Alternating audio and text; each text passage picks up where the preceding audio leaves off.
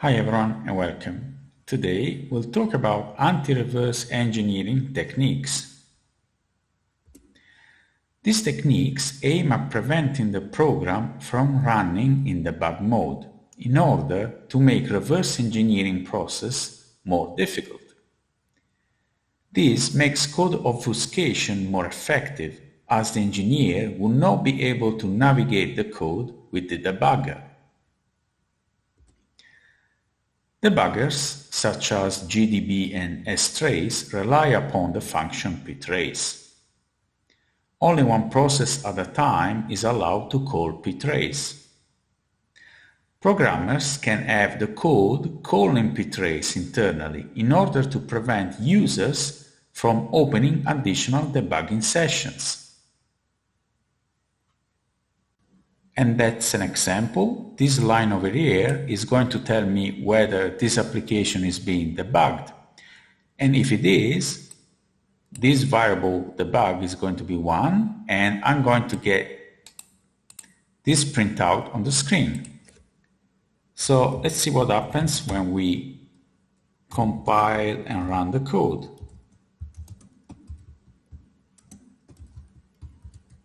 Okay, so as you can see, I'm not getting any printout here, right? So I'm going to run it inside the debugger. Okay, so I'm going to place my breakpoint in here. As you can see, this one is going to be 0 at the beginning, and now is 1, and I can have it printed here as well. Debug 1. So my application was able to detect that it's being run into a debugger.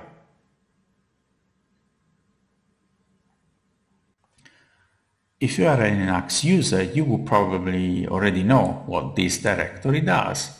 The following file, status, contains a list of properties that describe the process PID, and that will be the ID of your process. There will be a number, right? Now, if your process is being traced, then state and tracer PID, which is the ID of the tracing process, will be set accordingly by the operating system. Now, monitoring these fields does not produce reliable results as their behavior can be changed using several techniques. So you can actually protect this value by, well, there are several techniques and you might need to recompile the kernel. Now, Windows. The isDebuggerPresent is a kernel 32 API function that returns 1 if a debugger is present. And that's an example how to use the function. Now, techniques based upon isDebuggerPresent can be easily circumvented by opportunely setting breakpoints and by manually resetting the AAX so that the function is no longer able to trigger the jump to the code that forces the whole program to exit. So you have this function working correctly, you are debugging, so you're getting 1, but then because you are setting a breakpoint, you can get to change the EAX back to 0 so that the code is never going to execute the exit, right? Process environment block. In the Windows NT operating system family, this is a structure that is strongly linked to the eProcess1, which is the process object for the process. Now, PEB contains structures that describe processes such as startup parameters, the program image base address, and so on. PEB also contains 2 fields that can help in identifying whether a process is being debugged. These 2.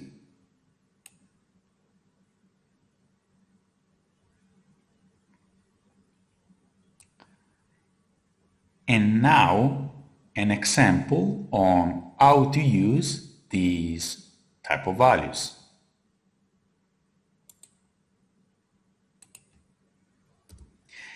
And I'm gonna give you some time to have a look at this, and you can pause it anyway if you need more time.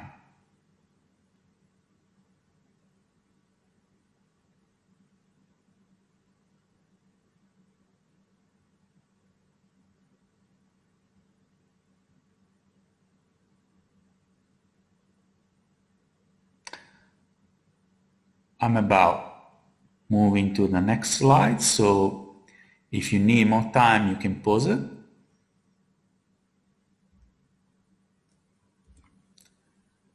Triggering exceptions. The idea behind this is to cause unnecessary exception in order to confuse the engineer.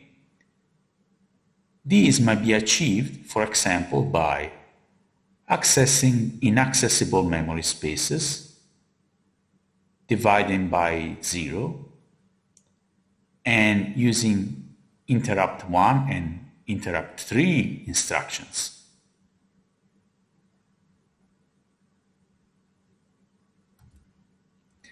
Stack manipulation.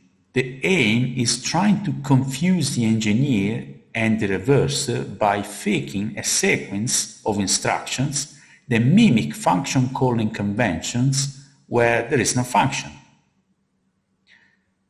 This can be achieved by opportunely using the instructions push, pop, and ret, so that the engineer or the reverser, they are really going to think that you are calling a function, but you're not.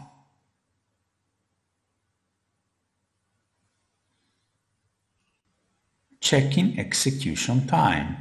A program can figure it out whether it's been run into a debugger by looking at the execution time.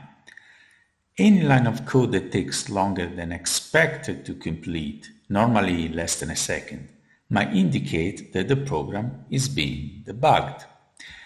Let's have a look at the example. Now, here I'm grabbing the initial timestamp and then I save it in EBX. And here is where the actual program will be. I just put a bunch of move. And here I grab the final timestamp and then I calculate the actual timing using just a sub. And then I compare the value that I get from the sub to 10 or whatever the value you want to use. And then if this value is bigger, you're going to grab this string over here and you're going to print it. The bug might be on, otherwise the program exits. So with a very small value, I expect the program to actually print something on the screen. Let's see what happens. I build the code and I launch it and here it is. That's my string. Let's change the value. We put something much bigger. Let's see if we still get the message on the screen. No message. Let's have a look at the code again.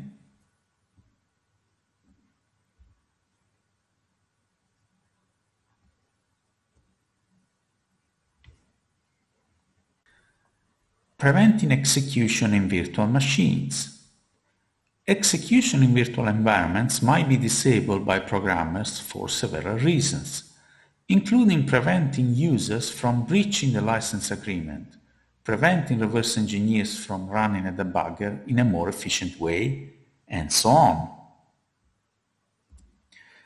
The assembly instruction CPUID returns family, model, and branch string for the processor, and can be used to figure out whether the program is running on a real CPU or an hypervisor.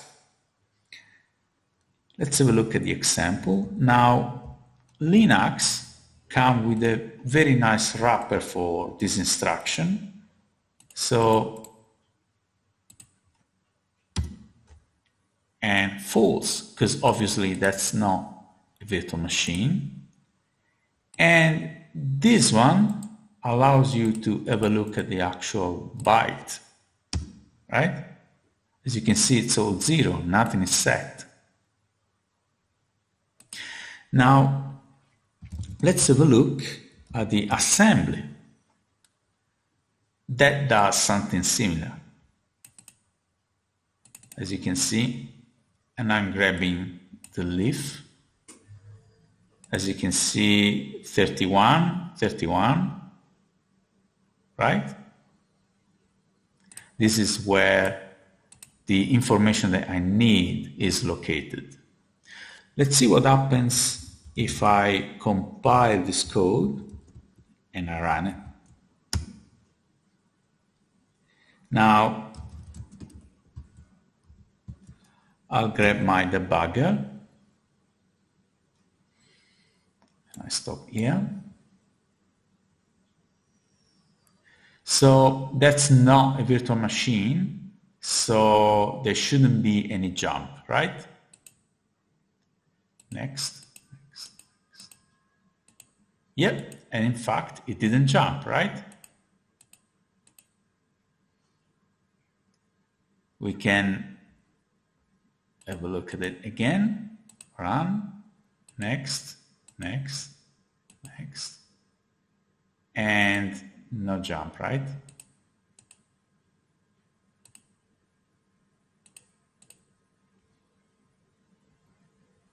Just bear in mind that some hypervisors allow system administrators to either change values returned by CPUID by simply editing a configuration file.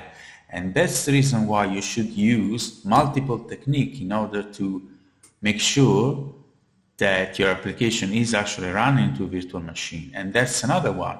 You'll be looking for service name. Now, those are the services that VMware generally installs. Those are the ones for VirtualBox, QEMU, and Virtual PC. Don't trust whatever I've written in here. Always double check the updated documentation. Right? That's just to give you an idea of what needs to be done. The same thing can be said about the directories where files are installed and copy over. Those are just some of the locations that you'll be finding on a Windows machine. Again, double check the documentation. Same thing can be said about registry entries, again for Windows and Windows only. Additional checks, you can check the amount of memory. Generally, machines that are assigned very small amount of memory are virtual machine. Same thing can be said for machines that run on a single processor. Same thing can be said about machines that run on a small disk size, and screen size is also something you may want to check. Again, your application can check for other applications that are running, especially debugger. So your application might be checking whether WinDBG is running, or IDA Pro, or Ghidra, and so on.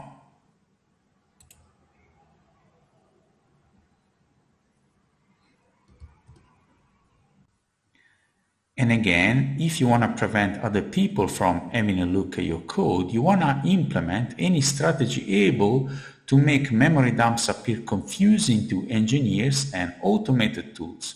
So you don't want to stop these memory dumps from happening, you just want to make them confused. Now, also, you want to modify PE and ELF sections so that their properties return wrong values. Also, you want to modify the PAB sections so that its structures return wrong values. And that will be all for today. And I hope you've enjoyed my class.